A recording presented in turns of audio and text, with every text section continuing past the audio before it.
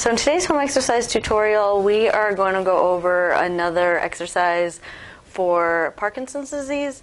This time we're going to work on incorporating the upper extremity and the lower extremity together.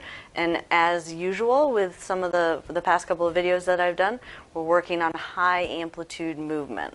So it's going to involve the arms and the legs, a little bit of weight shifting, and just, again, high amplitude movement. So what I'm going to do is we're going to do it in a progression. I'm going to break it down a little bit. So we're going to separate the arms and the leg movement first, and then at the end we'll bring it all together. So let's go ahead and get started. So like I said, we're just going to break it down, and the first part of the exercise we're just going to focus on the arms. So what you're going to do is you're just going to swing your arms. Okay, we've done this before. I think this is the exercise I did in the last video. You don't really need the wall like I used in the last video as a target, but you're just swinging your arms. And again, it's the high amplitude movement with your arms, trying to get those arms up to at least shoulder height in the front. Okay? And then my feet are side by side, then you're going to progress to your feet being staggered and do the same thing. Nice big arms.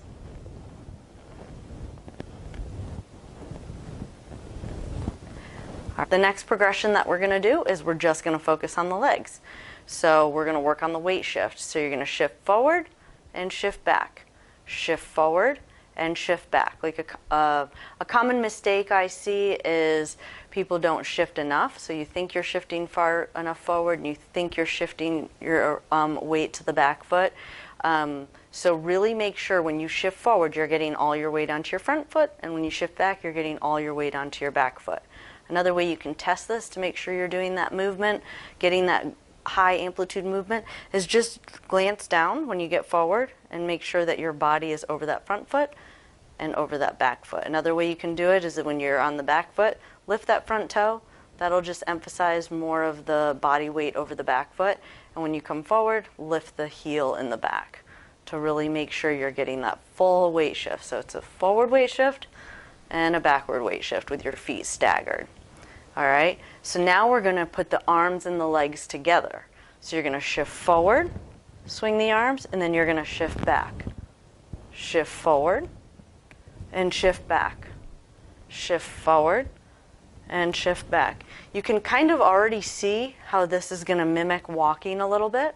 So there will be good carryover with this into walking, especially if you're someone who isn't getting a good arm swing.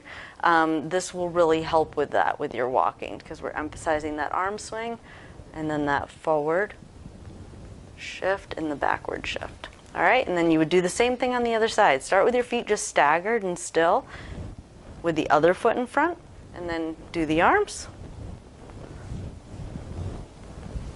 When you get good at that, switch to the legs. Backward weight shift, forward weight shift, backward weight shift. And then when you get that down with the legs in the opposite position, you're going to put it all together.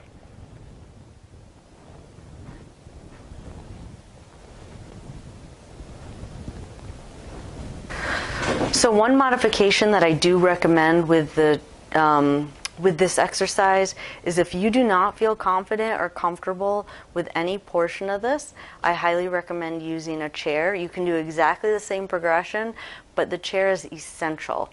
If your body does not feel comfortable, it is going to be much harder to get the quality movement that you're looking for. So if you need to, please start out holding onto a chair just until you get a little bit more comfortable on your feet and you go through the same progression. Only this time you're just swinging one arm.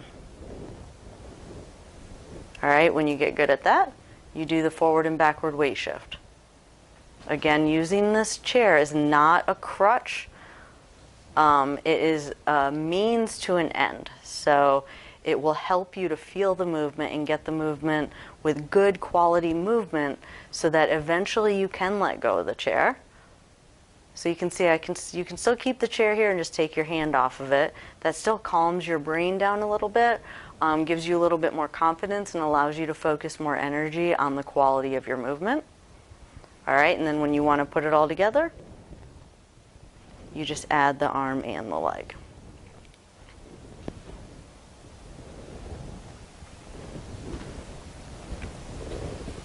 And then you can switch sides. You can keep the chair on the same side and just continue to work that same arm. Or you can actually switch the chair over to the other side and work the other arm.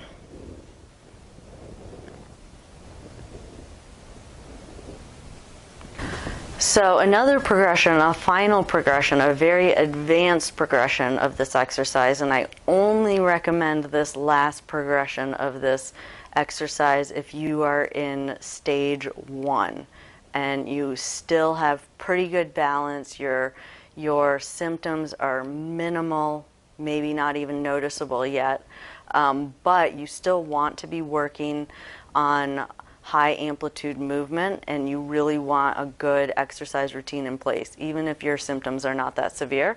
So if that's you and you're in that stage, so I've got one more progression for you. You're going to rock forward and lift your back leg, and then you're going to rock back and lift your front leg. So this is like a final progression where you're still doing that forward and backward weight shift, only now you're adding that challenge of lifting that leg.